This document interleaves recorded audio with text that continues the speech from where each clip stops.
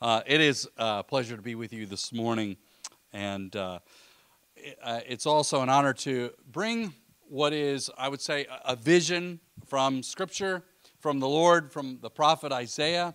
The Lord speaks through his prophets in the Old Testament, and we're looking at the prophet Isiah.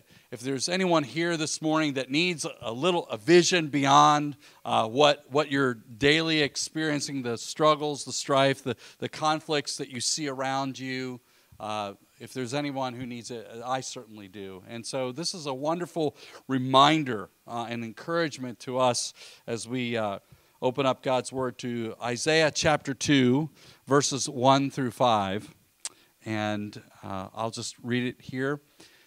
The word that Isaiah, the son of Amos, saw concerning Judah and Jerusalem. It shall come to pass in the latter days that the mountain of the house of the Lord shall be established as the highest of the mountains, and shall be lifted up above the hills, and all the nations shall flow to it. And many peoples shall come, and say, Come, let us go up to the mountain of the Lord, to the house of the God of Jacob, that he may teach us his ways, and that we may walk in his paths. For out of Zion shall go the law, and the word of the Lord from Jerusalem. He shall judge between the nations, and shall decide disputes for many peoples. And they shall beat their swords into plowshares, and their spears into pruning hooks. Nation shall not lift up sword against nation, neither shall they learn war anymore. O house of Jacob, come, let us walk in the light of the Lord. Let's pray together. Heavenly Father, we come to you from all kinds of backgrounds and experiences, even coming this morning. Some of us have experienced conflict and strife, maybe external, maybe even internal. And we thank you, Lord Jesus, that you're a God who meets us exactly wherever we are. That you're a God that meets us wherever we are on our spiritual journey with you. Whether we're dipping our toes in the water of Christianity, maybe for the very first time, maybe we've been dragged here, or maybe we've been walking with you for a very long time with us. We thank you that you are so gracious, that you're not heavy-handed or beating us down, but you are gracious to meet us exactly where we are. And so, Lord Jesus, I ask that as we come this morning, as we have this word before us, that you would meet each and every one of us wherever we are with you. We pray this in Jesus' name. Amen. In 2014, actor and comedian Jerry Seinfeld won a Clio Award. Anybody know what a Clio Award is? Anybody follow the Clio Awards? I mean, active followers? It's actually, Clio Awards are basically Oscars for commercials. It's kind of funny. That doesn't really matter much. But actually what Jerry Seinfeld said in his acceptance speech is what's more interesting to me. Here he is, accepting this great award for his performances, in quotes, in the American Express commercials. You remember those old ones. He's accepting this award, and he gets up behind the podium. Thank you for this award. And these are the words that he says. I love advertising because I love lying. In advertising, everything is the way you wish it was. I don't care that it won't be like that when I actually get the product being advertised, because in between seeing the commercial and owning the thing, I'm happy. And that's all I want. Tell me how great the thing is going to be. I love it. I don't need to be happy all the time. I just want to enjoy the commercial. I want to get the thing. We know the product is going to stink. We know that. Because we live in the world and we know that everything stinks.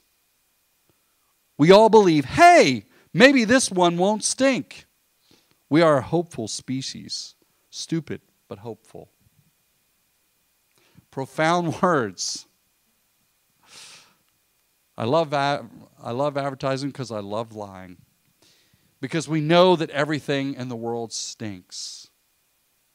But we hope maybe this one won't stink. You know, Seinfeld is so on here because he captures two tensions that we all feel.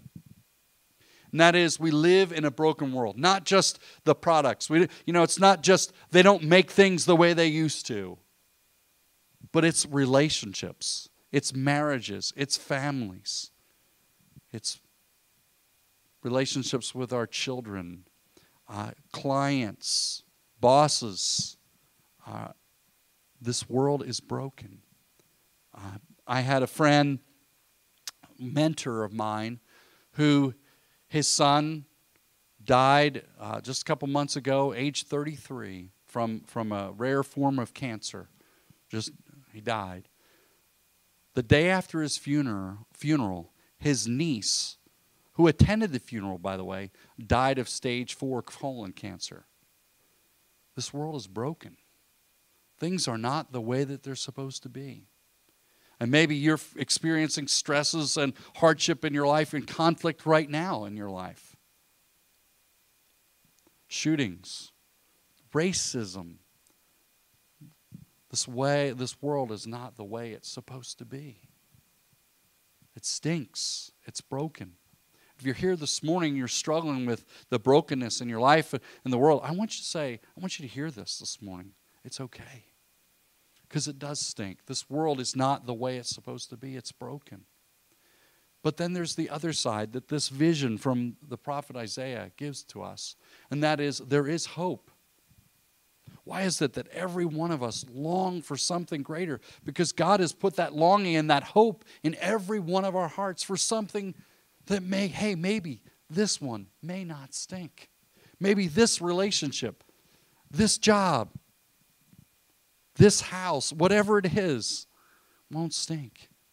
But God wants to give you something greater than those things. He wants to give you himself. And so we read in the prophet Isiah here, the context is God's people they're in exile. And things aren't the way that they're supposed to be. They're supposed to be in the land flowing of milk and honey, the promised land. But the world stinks. They're in exile. They're not in their homeland. They're enslaved. And the Lord comes to them to Judah. He comes concerning Jerusalem and Judah and says, I've got a word of hope. Here's a vision for you. The mountain of the house of the Lord is going to be lifted up. The mountain and the house of the Lord is going to be lifted up, and 3 things are going to happen. Here are these 3 things when the house of the Lord is going to be lifted up. The Lord will be exalted above all gods. The nations will come, and the Lord will bring everlasting peace. Where do we see that in this passage this morning? Let's unpack those 3 things. The Lord will be exalted above all gods. In verse 2, Isaiah says, it shall come to pass in the latter days that the mountain of the house of the Lord shall be established as the highest of mountains and shall be lifted up above the hills.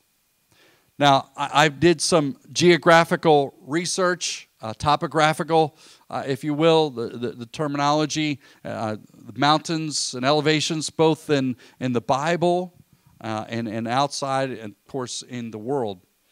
And a couple things struck me. The mountain of the house of the Lord is supposed to be the highest of all mountains. Of course, the mountain that he's speaking about in Mount Zion in Jerusalem, or the temple of the Lord. That's the house of the Lord. The temple of the Lord is to be exalted above all the other mountains. And yet, in my research, this is what I found. Here, mountains in the Bible. Mount Zion is 2,529 feet above sea level. A modest little mountain, more like a hill. Kind of like the Poconos when we ski, right? Mount Hermon, 9,232 feet. Mount Gerizim is 2,890 feet above sea level. And the Mount of Olives is 2,682. Those mountains tower above Mount Zion, this physical mountain. If you go beyond, in the Middle East, the highest mountain is Mount Damavdeh, I can't pronounce it, in Iran, is 18,400 feet above sea level. And then, of course, the largest mountain in the world is Mount Everest, 29,029 feet. So was the Lord lying when he was saying the mountain of the house of the Lord is going to be the highest of mountains? Or maybe it was just the world at that time, they didn't know how tall mountains were going to get. They just weren't as educated. They didn't have the kinds of science. That's one of the critiques we hear of the Bible. Their science is not, as advanced as, if they knew what we knew, well, they wouldn't believe the things that they believe. But actually, that's not true. Isaiah is hinting at something far greater. The Lord is hinting at something greater than a physical mountain. Of course, in Jerusalem, that's where God's people met. And they climbed the mountains to meet with their Lord. They ascended into Mount Zion, to the temple in Jerusalem, to worship the Lord. But there's something greater, something far more than just a physical mountain or even a physical house. That where God's people would go and they would worship God. God's people would, whether you're part of course, ancient Israel, or people who worship other gods, where they would meet with their God, they would go to the mountains. That's where you would go to worship your God. You would meet him in the mountains. Now, the word worship is kind of an older, churchy word. Maybe we thought we gather for worship on Sunday morning. We can tend to think of worship as the one thing that we gather with a certain group of people on a Sunday morning somewhere. But the idea of worship is much broader than just an assembly. It has to do with the word service. What do you serve? And when you expand the definition of worship to be beyond just a gathering, singing songs, hearing a sermon, taking part in the sacraments, to expand to service, then you've got something that expands the whole of your life. That what do you give your money to? What do you give your thoughts to? What do you daydream about? What are your, if only I had blank, I would be happy? What do you dedicate your life to? What do you serve? That is worship. There's a brilliant scholar, a man named David Foster Wallace, who delivered what was a commencement college address in 2005. It's called the Kenyon College Address. And here he's talking to college graduates, addressing them, and he says these words of encouragement to these college graduates. There's no such thing as atheism. There's no such thing as not worshiping. Everybody worships. The only choice we get is what to worship.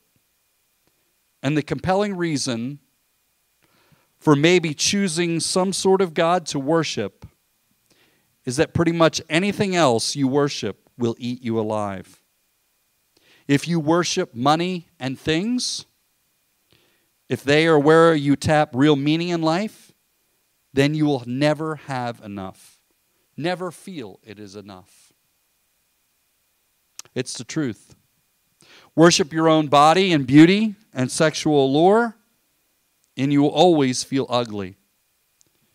And when time and age start showing, you will die a million deaths before they finally plant you in the ground. Really encouraging words. Thank you, David. Worship power.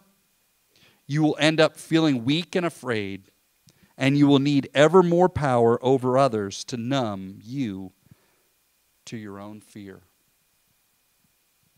Worship your intellect, being seen as smart. You will end up feeling stupid, a fraud, always on the verge of being found out. You see, Foster Wallace captures brilliantly for us. That tension that we all worship. That maybe this idea of going to the mountains or going to a temple maybe seem distant to us.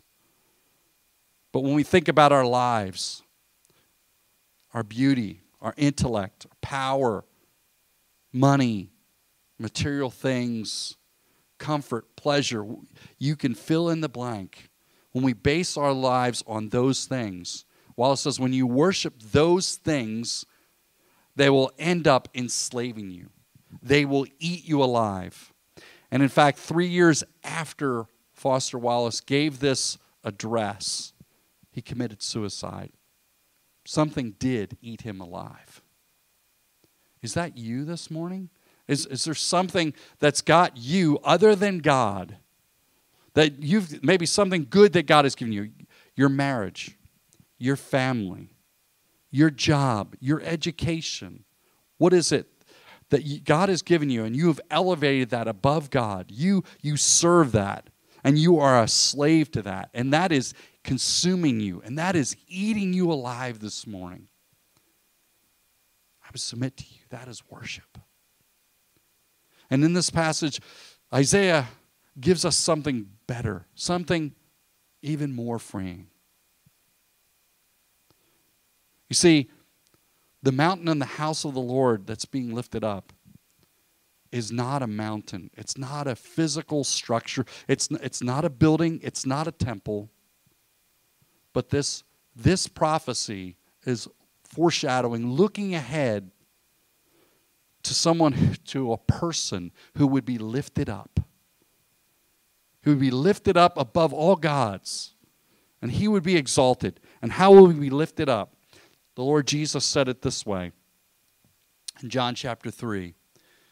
And as Moses lifted up the serpent in the wilderness, so must the Son of Man be lifted up, that whoever believes in him may have eternal life. What does he mean to be lifted up? The Son of God came down, plunged himself in this sin-soaked, stained world, that he would be lifted up on the cross. The highest of all the God's glory would be manifested on Jesus pouring out his life, and God pouring out his wrath on him for your sin and mine, that we might be welcomed in. That we would become true worshipers of the one and only true God through this Jesus. Think about the uniqueness of Christianity. Metaphorically speaking, in all other religions, people are climbing mountains to meet with their God. That's where you met with your deity in the ancient times. You went into the mountains to meet with God. And even true, God's people did the same too. We see in the Psalms 120 to 134, they're called the Psalms of Ascent, and God's people make this journey up to Jerusalem, to the temple, in order to worship their God. But all the religions do the same thing, and they made their pilgrimages, and they were working their way to God, to meet with their God by their performance. Do you struggle with that? Do you try to earn God's love and acceptance by what you do? By your actions? By being the best parent? By saying, I'm going to be the best client or the best business person, whatever it is, or the best student? That somehow your worth before God is measured by your performance. That is climbing the mountain. That is trying to earn your way to the top of the mountain in order to meet with God by your performance. And notice what Isaiah is saying. This God comes down. He comes down in order to bring you up to him. Through his life, death, and resurrection, he comes down to you, to meet you and me where you are, and makes you right before him. Not by your performance, not by your works, but through Jesus' perfect life, death, and resurrection. Jesus living the life that you and I should have lived, dying the death that you and I should have died, and rose again. You know, one of my favorite comedians is Jim Gaffigan.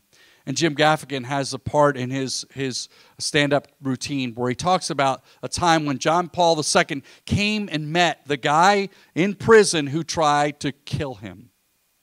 Tried to shoot him. He's like, isn't that funny? Like, Pope John Paul, he like literally went to the prison and said, I forgive you to the guy. And then I love what Gaffigan says. He said, but he didn't take him home. He didn't like invite him back to his house like, hey, I forgive you, come back home, be part of my family. But that is exactly what God did for you and for me. He not only pardons us, forgives us of our sins, but he says, guess what? You can be a part of my family. You are welcome into my family. You're not an alien. You're not an orphan. You're not an outsider. You are a son and daughter of mine. Come be with me. The Lord will be exalted above all gods. But secondly, he will bring the nations to himself. The nations will come. We see this, that the nations will come and they will gather and they will say, let us go. Let us go and ask the Lord to teach us his ways and teach us his laws. The nations are coming. The nations will come, and they are coming. Going back to the early part of the beginning of the book of Acts, where God's people are huddled together, and they're fearful, and the Spirit of God comes, and Peter stands up and gives this awesome sermon. I don't know what the sermon was. But people are hearing the good news of Jesus in their language. And 3,000 people, what an awesome sermon that must have been, like, or experience. 3,000 people right there and then come to Christ, come to follow Jesus. But it doesn't stop there. Because God's people say, hey, this is great. Let's have like an awesome place, a little church to ourselves. This is pretty big. I mean, 3,000 people is a pretty big church. God's like, no, my heart is for the nations. And he sends persecution. And so God's people leave Jerusalem and they go out and they spread the good news of Jesus beyond Jerusalem into Samaria and Judea and to the ends of the earth. So much so that even in our day, we see the nations are coming. People are coming to follow this Jesus. There was a news report that revealed, talking about people thinking like Christianity is on decline. And the article was a Washington Post article, said no. Actually, it's not in decline. It may be declining in the States, but it's growing rapidly in Latin America and Africa and other places around the world. The center of Christianity is no longer in the West or in Europe, but it's in the global South. People are coming to him. Look at some statistics I want to encourage you with this morning. Globally, every day, approximately 40,000 people come to faith in Christ. Every week, an average of 3,500 new churches open around the world. People from this organization called the Joshua Project, like, how are they going to, like, hey, there's a conversion. Like, how are they tabulate these totals, all right? They do all the math and produce these statistics. In 1950, when China banned missionaries, there were 1 million believers. Today, there is an estimated 75 million believers and 10,000 new Christians in China every day. There are more followers of Jesus Christ in China than in North America. And then in terms of translating the Bible, today at least some portions of the Bible are translated in 2,883 languages of the 6,877 known languages of the earth. The nations are coming. People are hearing the good news of Jesus and they're following. They're coming. This Lord is being lifted up and exalted and nations are coming. But look at the diversity. When you think of compare Christianity with all the other religions of the world, we talk about what is the diversity of Christianity.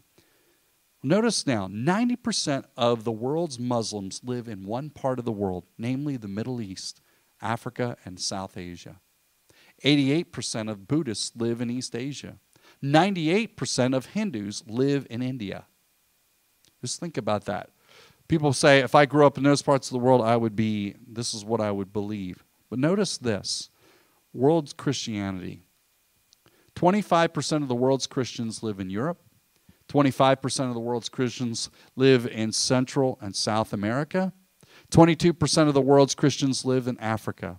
15% of the world's Christians live in Asia.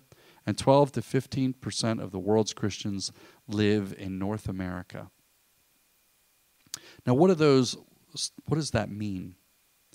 There was a scholar, Anglican scholar named Richard Bauckham, and he said this: almost certainly Christianity exhibits more cultural diversity than any other religion, and that must say something about it.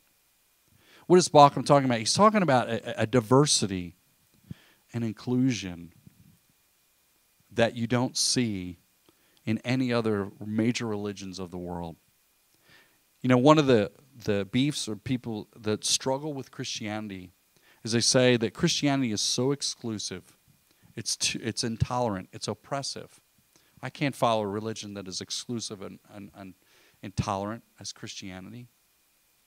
My neighbor was talking, and she said, I love those bumper stickers. There's bumper stickers that say coexist, right? She's famous, like, let's just be tolerant. Let's be welcoming. You know what? I get her. I get what she's saying. There's something to that. But think about this. Let this phrase sink in your mind for a moment. Christianity is the most exclusive, inclusive religion. Christianity is the most exclusive, inclusive religion. It's exclusive, and it says the words of Jesus in John 14. Jesus said, I am the way, I am the only way, the truth, and the life. No one comes to the Father except through me. So the only way to come to God, Jesus says, is through me. Through my life, death, and resurrection. What he's hinting at. But at the same time, Christianity is the most inclusive in the sense that no one deserves God's love and acceptance and favor. No one. Regardless of race, socioeconomic background, political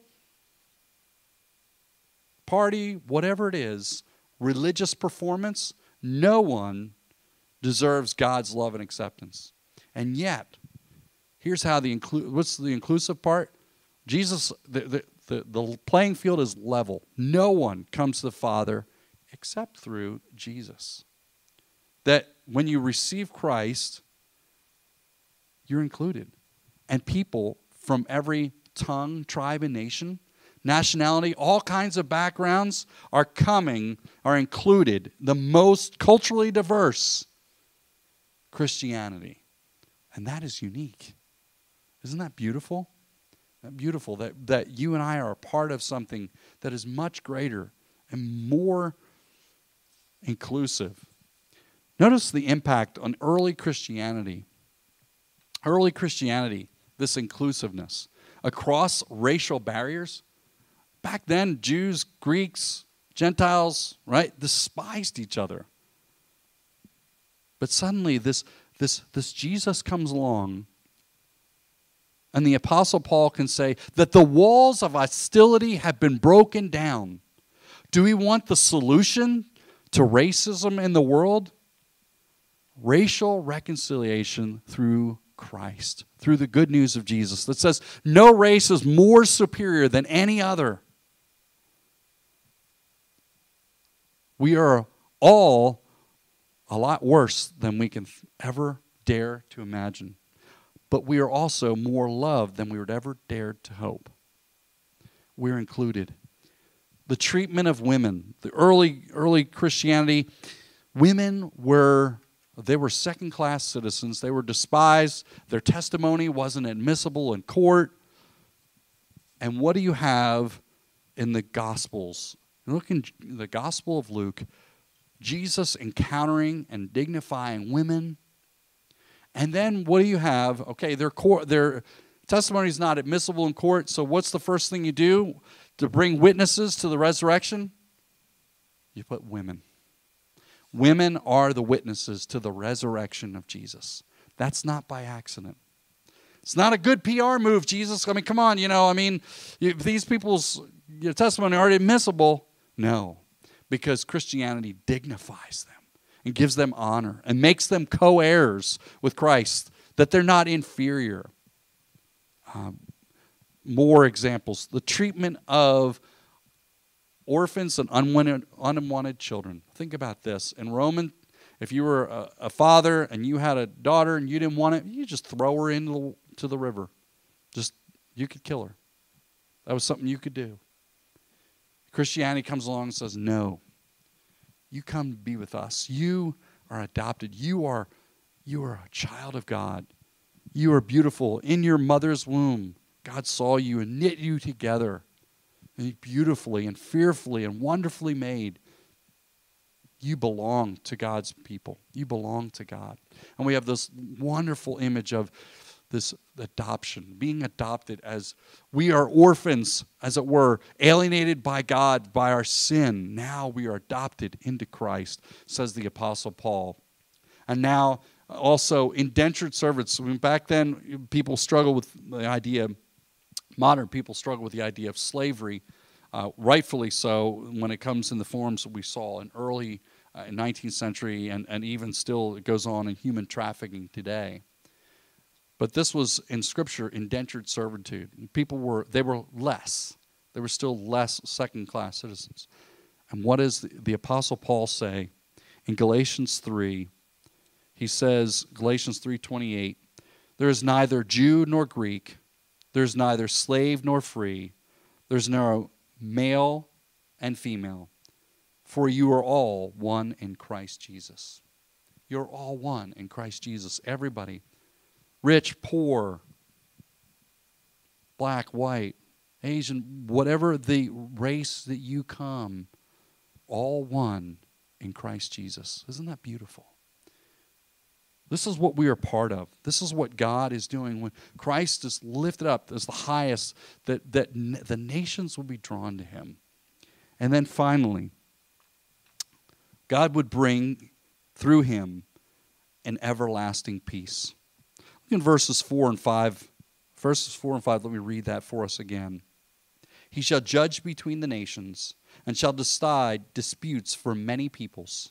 And they shall beat their swords into plowshares and their spears into pruning hooks. Nation shall not lift up sword against nation, neither shall they learn war anymore. Look at this image. Weapons, swords will be beaten into plowshares, right? And spears into pruning hooks.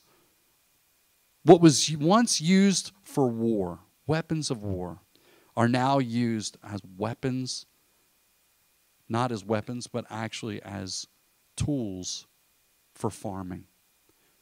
And what Isaiah is picturing for us is that there's going to be everlasting peace. That you won't need to learn war. Nation will not need to be training armies anymore. We won't have to make weapons anymore. We won't have to be in an ever-expanding arms race. But nation will not turn against nation anymore. And you're saying maybe to yourself, like, where I sit, I don't see the absence of conflict. I don't see peace around the world. I don't see the ending of the shooting violence around at schools and other places. And I certainly don't feel the end of conflict even within myself or the people around me. So what is Isaiah saying to us? Is this just something like, a hope, just down the road, hope it all works out in the end? If I can say it this way, there is a already component to this, and there is a not yet component to this. The already component, the guarantee of peace, everlasting peace, is that God first and foremost makes peace with us through his Son, Jesus Christ. Paul says in Romans chapter 5, verse 1, since we have been justified, since we have been made right with God, therefore we have peace. We have peace with God. God is not angry at us because of our sin. He doesn't condemn us. He doesn't judge us. Christ didn't die for your best days. He died for your worst. If I can illustrate it for a moment, I don't know if there are any people who play golf in the room. Any golfers? I don't play because I'm a terrible golfer, but occasionally I'll get invited by some friends to play a charity tournament. And you go out in a group of 4 guys, and it's called a best ball tournament. You know, in golf, you're just trying to hit the ball in the little hole in the least amount of strokes. And I go out with a group of these 4 guys, and we try to. You play whatever the best ball is. So if you hit yours in the trees, and the next guy hits it like straight on the fairway, closer to the hole, you play from that ball, and everybody hits from there. And on and on and on until you get the ball in the hole. So the last time I went out, which was like over a year or 2 ago, to play with 4 guys, a charity tournament, my friend introduced me to 2 guys, and he said, and this guy is a professional golfer. We're going to win this thing because we got a pro golfer. And so what happens, I get up and I hit the ball into the trees. The next guy comes up, he hits the ball into the water. The next guy hits the ball, my friend hits it in the sand trap, and then a pro golfer just hits it straight down the fairway towards the hole. We're playing that ball. And so his ball, his perfect shot, cancels all of our bad shots, and we get his score.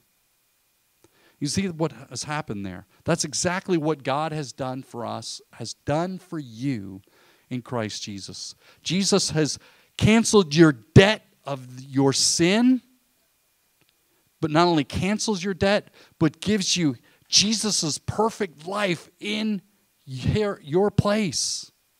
Jesus lives the life that you and I should have died and dies the death that you and I should have died so that we might rise again and we might be right with him so that you and I could have peace with God.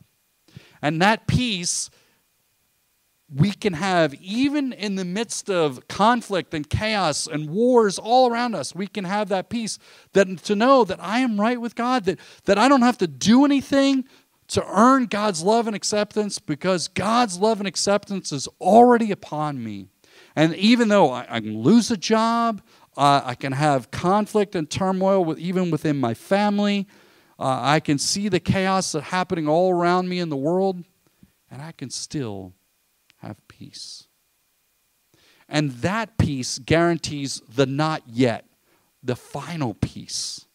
The everlasting peace where there will be no war, there will be no weapons, but there will be only tools of peace in our lives. When will that be? We don't exactly know. We don't know when the Lord will return and bring that in, but we know that it's guaranteed. He did already everything that we ever needed through the cross. And so, let me close with these words often used in many sermons that I joke about. But J.R. Tolkien's story, The Lord of the Rings, the whole story about the Lord of the Rings is that the dwarves, elves, and hobbits get together and they have to destroy this evil ring. The ring, what Gollum says, the precious is the precious. Got to get rid of the precious, right? And they destroy it. And at the end of the final, the trilogy, The Return of the King, one of the hobbits is having this conversation, J.R. Tolkien has, with Gandalf, the great white wizard. And Samwise Gamgee says, I thought you were dead, Gandalf. And I thought I was dead too. But you're alive. And the Tolkien has these final words, these powerful words. Samwise Gamgee says, does this mean that everything sad is going to come untrue? And that is the hope for us. The scholar C.S. Lewis talks about, this is what our God, and these are the final words. Our God does this. He can untie things that are now knotted together and tie up things that are still dangling loose. That is to come. You see, Seinfeld was right. Seinfeld was right that this world is broken and everything in this world stinks. And yet we are hopeful. Maybe call us foolish for having the hope that we have in Christ Jesus, that everything sad will come untrue, and that He will tie up things that are not, untie things that are knotted, and knot up things that need to be tied together. Amen? Let's pray. Lord Jesus, we